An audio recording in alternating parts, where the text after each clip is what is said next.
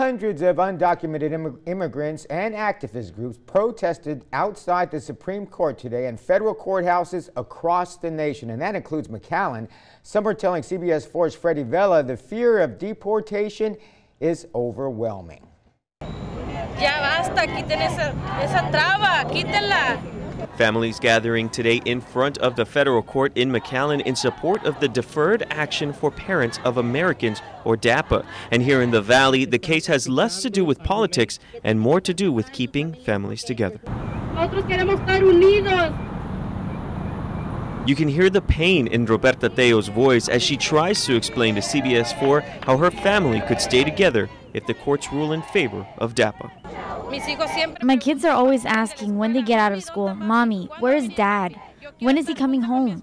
I want to be with my husband and my kids together so when my kids wake up every morning, they see their dad.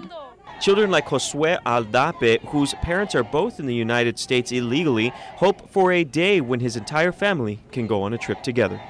If we get those papers for our family, we could travel, have a bunch of fun together, go like how everybody wants to go, Legoland, Miami beaches, and it will be wonderful. For now, families just like these will have to wait until the courts announce a ruling in June or July on whether their families can stay or will need to leave the United States. In McAllen, Freddie Vela, CBS 4 News and ValleyCentral.com.